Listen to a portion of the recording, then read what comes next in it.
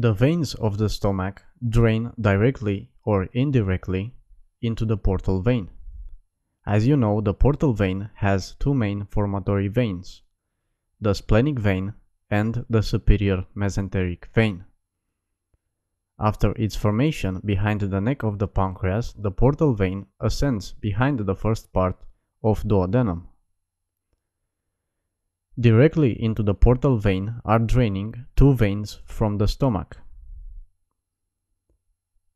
The left gastric vein, which is also called the coronary vein of the stomach, describes a loop in its course along the upper half of the lesser curvature of the stomach.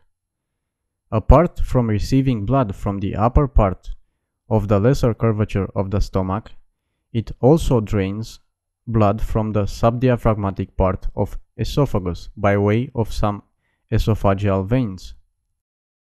The right gastric vein courses along the inferior half of the lesser curvature of the stomach and drains also directly into the portal vein. An important guidepost for surgeons is the prepyloric vein of Mayo, which drains into the right gastric vein. This vein, as its name implies, ascends in front of the pylorus and marks the boundary between the pylorus and the first part of duodenum. From the fundus of the stomach, the short gastric veins drain blood into the commencement of the splenic vein. Also draining into the splenic vein is the left gastroepiploic vein, which runs from right to left along the greater curvature of the stomach.